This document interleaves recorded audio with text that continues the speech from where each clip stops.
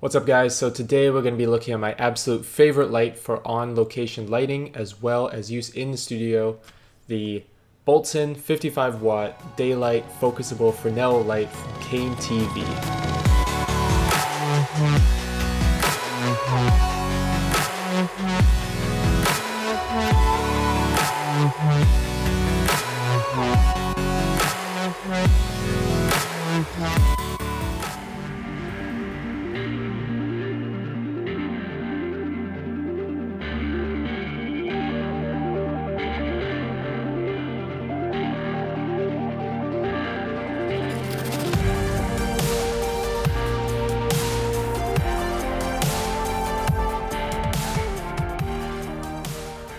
So the biggest problem with LED lighting is the power output.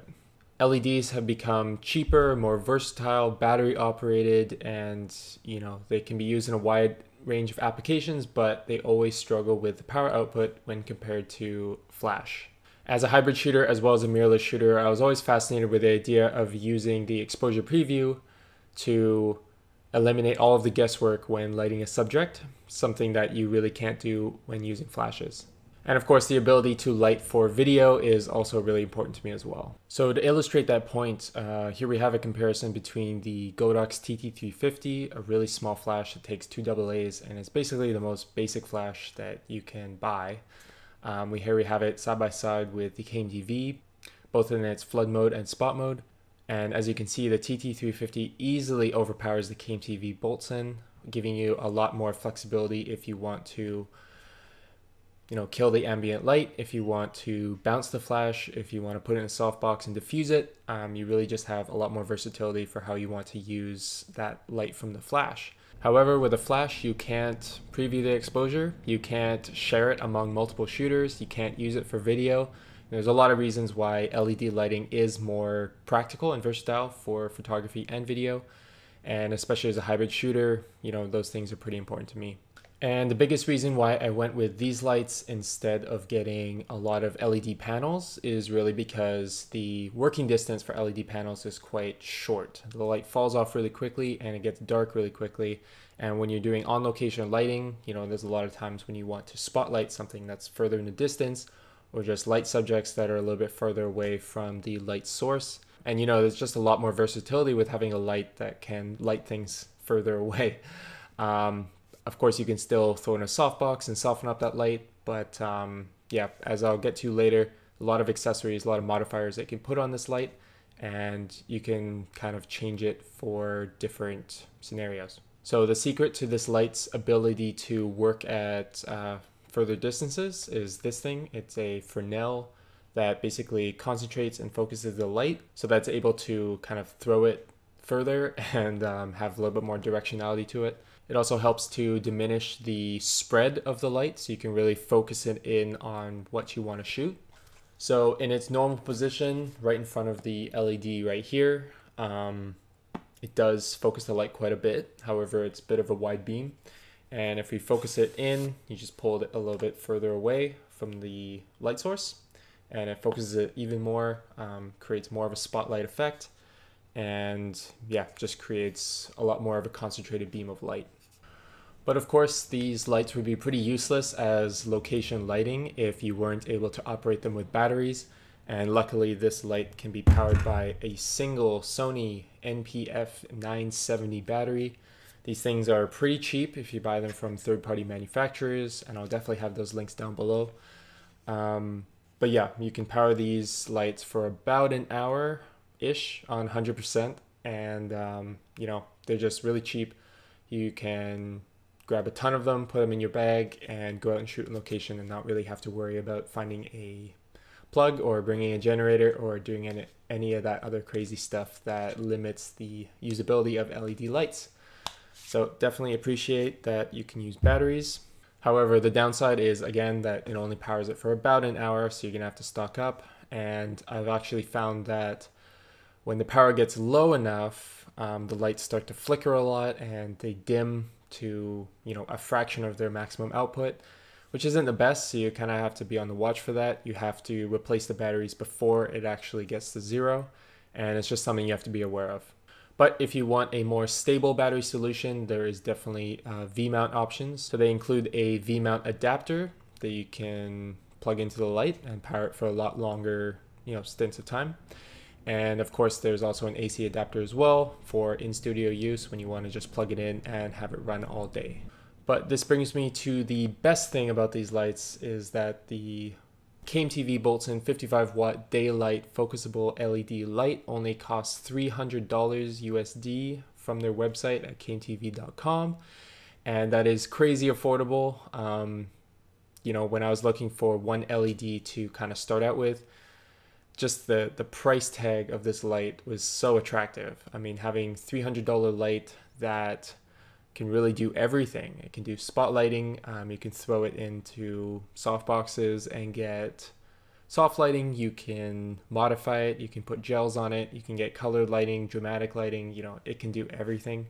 So $300, it's a great light to start out with. And I really think that it can fit a lot of people's needs. And I think that for wedding and event shooters, these lights are amazing because, for receptions, you just want to light up the head table, and these lights are perfect for that. You can put them all the way across the room, just spot that light straight in.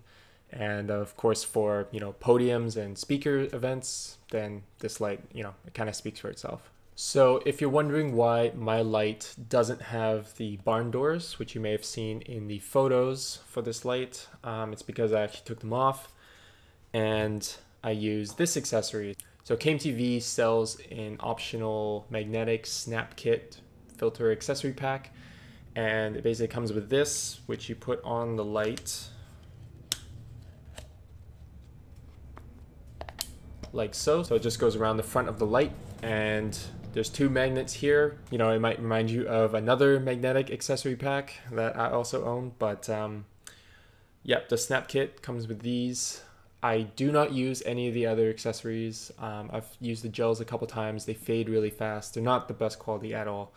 But the reason why I purchased these is because I was interested in this adapter alone, because I had a hunch that it would be usable with these things, MagMod accessories. So the magnets actually do line up, and you don't actually get any spill out the sides because the MagMod accessories are wide enough.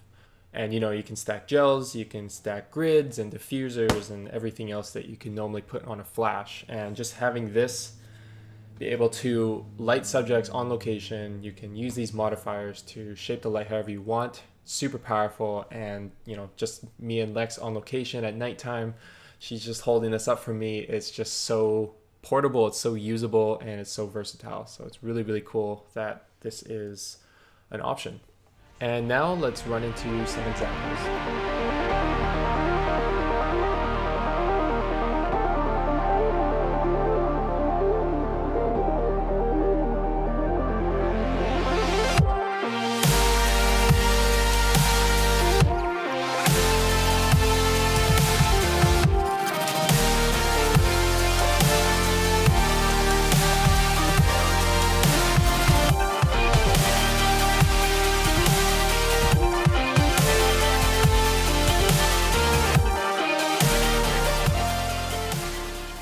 So as you can see, this light can be used for a very wide range of applications. And for me, when I was choosing, one kind of LED to purchase, this light was definitely on the top of my list because I knew that I could shape the light, I can modify it, I can really make the light do a wide range of things, which, you kind of need it to do when you're a photographer and videographer and doing YouTube, as well as location lighting and everything that we do here at Lex and Josh.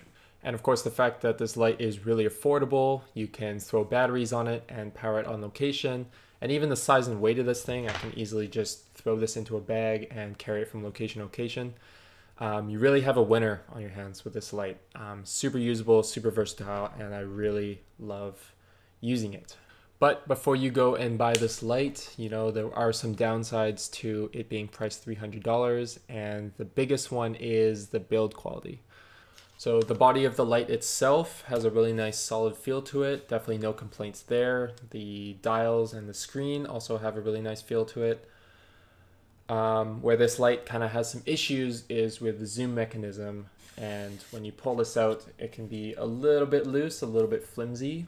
KMTV actually sells a Bowens adapter that screws onto the front of this, and you can put your Bowens accessories, softboxes, and that kind of stuff. However, if you put heavy accessories like a softbox on the front of this, it definitely starts to pull the zoom mechanism out, and you can definitely see it start to bend, the front of this light down, which never really instills confidence. So I wouldn't recommend purchasing the Bowens adapter unless you had some really small Bowens accessories that you want to put on this. Yeah, I'd just kind of save my money on that one. Moving on to the back of this light and the yoke. The yoke itself, pretty well made, solid piece of, I'm guessing, aluminum. However, the way it attaches to the light is, again, a little bit cheap. It's not the best. It basically has plastic washers that attach to the side of this light. They clip on to the vent space here. And yeah, they're plastic, they're flimsy, they fall off, they're easy to lose. And honestly, I've already broken one of these yoke attachments here, which is not great, so it's even easier to fall off. The good news is you can still use the yoke on the light even if you lose or break the plastic pieces. Basically, they're just there to kind of have that ratchet ability to set the light at extreme angles with modifiers in the front. So if you lose the plastic washers, you might just have some issues with that. But for general use, you can still use it, no problem at all. And lastly, the bag that actually comes with the light is not very high quality at all. I was actually pretty disappointed. A lot of other companies that have affordable products, they have a little bit nicer cases. So this one's pretty bad. And worst of all, the zipper is terrible. This one actually already broke. That one does nothing. And then this one on this side catches and gets stuck all the time. So kind of a bummer. If you buy the 2 or 3 light kits, you actually get hard shell cases, so definitely a lot higher quality there. But if you buy the 1 light kit, it comes with these. They're okay, they do the trick, but definitely not the best.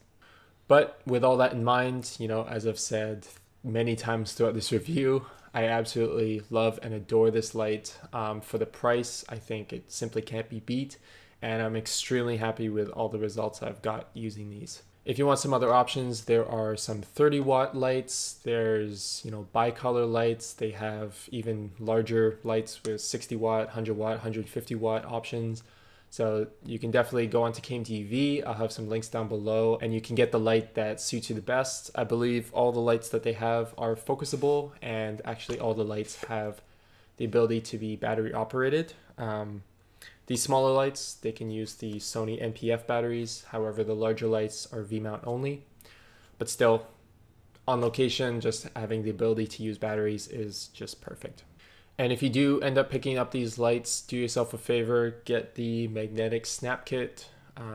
It's a little bit pricey, but the ability to add accessories onto this light and, just kind of for running gun shooting, just being able to use Magmod accessories, color the light, gel the light, focus the light with the grid, use a diffuser if you just want like a little bit more softness to the light. The ability to do all that, I highly recommend getting all these accessories for this light. It's been just extremely flexible, extremely versatile for me, and yeah, again, highly recommend it. And there's also a wireless adapter that you can plug in the back. However, I haven't purchased this yet, so I can't really comment on it. However, I believe you can use your phone, you can pair it to the light, and you can turn it on and off. I don't know if you can dim, but anyway, it's available, it's out there, and I just haven't used it. Okay guys, that's it for me. If you like this video, please consider subscribing, checking out our other gear videos, behind the scenes, vlogs, all our other content on our channel. And if you're thinking of picking up this light, feel free to use the links down below. They give us a small little commission at no additional cost to you, so it really supports the channel and helps us keep doing more of these reviews. And if you want to check out any of the other gear that we have in the studio, I have links to those down below as well. So check those out. All right, guys, thank you so much for watching, and I will see you in the next one.